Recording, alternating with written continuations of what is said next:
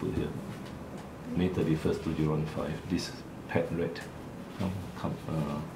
female, 2.5 years old. You sure the age? Yeah. So you hold armpit, and we can see that this tumour starts originally from the breast, is it? Yeah. Where is from the lower, the last breast? Sorry. Was it from the last one?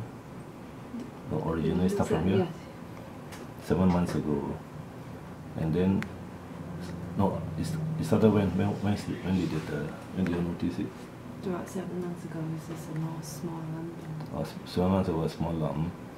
So it starts to grow bigger and bigger. Now, it's most likely to be a cancerous one, since it grows so fast. Now, the trouble is that if you remove it, the rat may die from loss of blood, because this tumour commandeered the blood.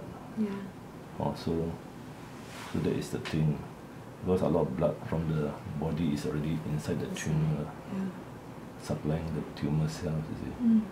So it's a high risk thing, so you have to decide whether you want to take the risk or not. Wait, let me see, only it didn't spread further, right? I don't think so, check the there's armpit. only one. Let's check the armpit. No. Really? Axillary, no. Then this side, it did spread across. So that doesn't seem to have spread across also.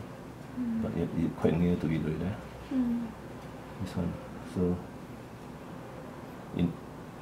actually the surgery is quite simple, but it's just that the loss of blood. It's quite a lot. And then the rat might just die after that.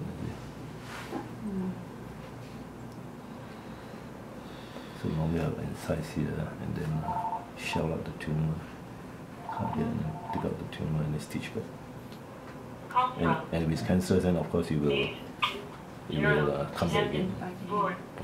Okay.